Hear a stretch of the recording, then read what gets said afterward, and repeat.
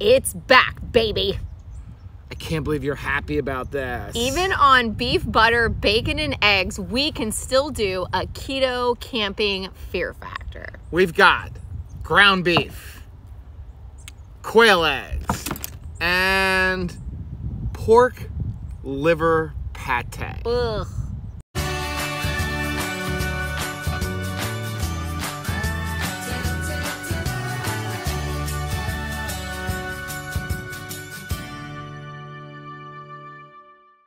Hey, what's up, family? I'm Rachel. And I'm Joe. And we are Two Crazy Ketos. And if you're new to our channel, welcome. Here on Two Crazy Ketos, we do different things like recipe videos and we do product reviews. We talk about various keto topics. And then every Monday, we sit down on the couch for Keto on the Couch. We just kind of talk about what's going on in our lives for the week. You can find us in different social media platforms like Facebook, Instagram, and Twitter. And we have a website, which is twocrazyketos.com. And that's where you're going to find all of our different recipes. Now, we do upload at least 5 new videos every single week, so make sure you subscribe to our channel. And don't forget to hit the little bell icon, and that way every single time we get into a zombie apocalypse food source, you'll be alerted to it. Okay, I really thought this series was gone. I didn't realize we still had some stuff left. We do. If you're new to our channel, welcome to Keto Camping Fear Factor. I want to say this is like episode 11 or episode 12. I don't know. We haven't done it in a while, thankfully. If you're new to our channel, here's what this is. Dr. Barry inspired us a long time ago that, hey, you can do keto on hot dogs and mustard and Spam, and you do whatever you can do. So as RVers, we were like, well, what could you do if you were on the road RVing? What if there was a zombie apocalypse and you can only get some canned preserved food? What could we eat? Yeah. So people started sending us stuff like bacon and squid and sardines and spiders. So we have a link down below. And if we get a bunch of different things on a camping trip, we do Fear Factor and we try them. They have to be shelf stable though. Yes. So here's what we have today. French pork liver pate. Yikes. Canned quail eggs in a brine sauce. Eggs count. And ground beef. Now, sometimes we find something we actually love. Not often. But we found the canned bacon. That was fantastic. Yep. There was a canned French cheese and a butter. That was delicious. Yeah, that was pretty good too. That was really good. So sometimes you find a gem even in the midst of. Are you ready? Let's just get this over with. Yes. Oh, you're going right for the liver. Start off with a pate. Ew. I thought we were going to ease into that. Oh, don't you love when it makes the shape of the lid still? Does it smell? I probably need to. It smells like cat food. Oh, it smells like cat food so bad. I've got Flip the Flask right here. There we go. Ready? Gotta dink it. Dink. Oh. Mmm.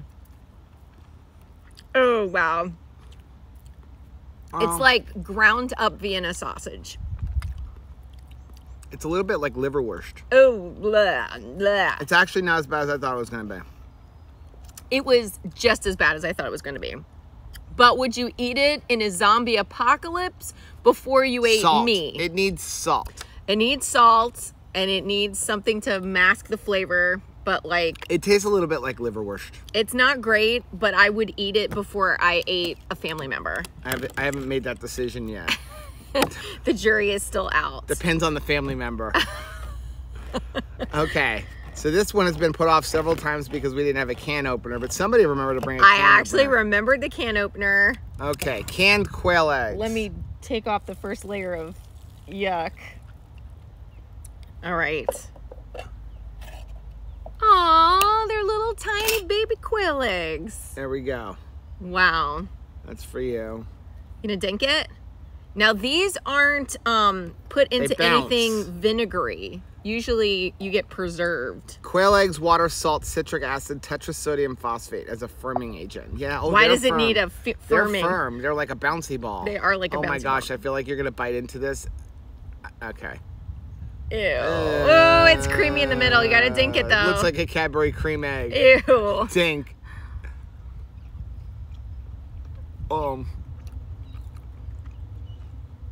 Wow. It's not bad. The inside is nice and creamy.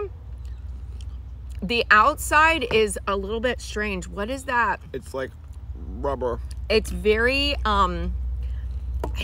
hard. There is a lot of yolk in that little tiny thing. Seriously. That Ugh. is strange. I gotta go in again. Oh, have at it. You can eat the whole can. Ugh. There is a lot of yolk. Oh. Oh, I know what it is. The outside white tastes like watered chestnut. I don't know why, but it does. Oh. I would eat these again. Our thing is broken. Oh. It's still working. Would you eat these? No, I would not eat. Those are disgusting. You would not eat this in a zombie apocalypse? I need to run from you? Probably. I would eat these. I can't deal with it. Oh. Oh, that looks so appetizing. Ew. So all the fat is... It's just on top. Okay. I have a feeling this is designed for putting on to like a Blackstone or something and frying it up, making it warm. Talk about dog food. It really looks like dog food. That fat is like all at the top. Ew, it almost looks like it's got tomato sauce in it, but it doesn't. Hold the plate up. Ew. Hold the plate up because they all want to see this. Ew, ew. Oh, wow. Oh my gosh. That's only half of that. Oh gosh. That absolutely looks like Alpo. Now I can see on the back they're saying use this for tacos. Oh. Wow. At least it stores well. Oh, wait. Gotta get the... Why does it always... I guess it is already cooked, isn't it? Look at that. Oh. Okay. Here we go. Where's my fork?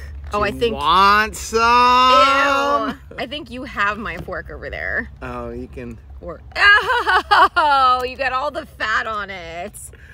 Gotta take this one out. Ugh. You always like the fat. Ugh. I don't know if I want it congealed. All right. Whoa. I was trying to sneak in a little one. Dink it. Dink. Here we go.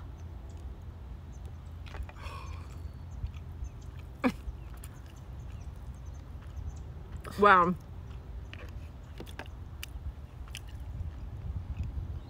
It tastes Like dog food. like the lowest grade beef you could ever... Maybe a lot of salt and heating it up.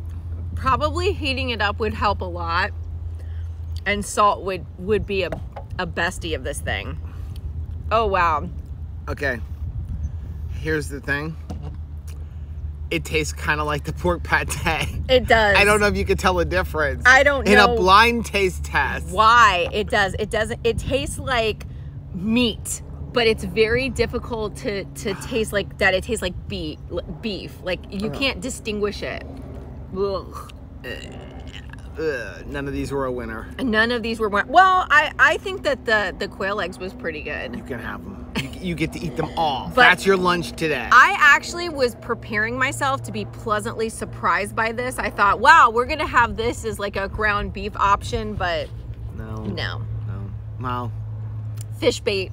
At least we're at the beach. Okay, that's gonna be this week's episode of Keto Camping Fear Factor.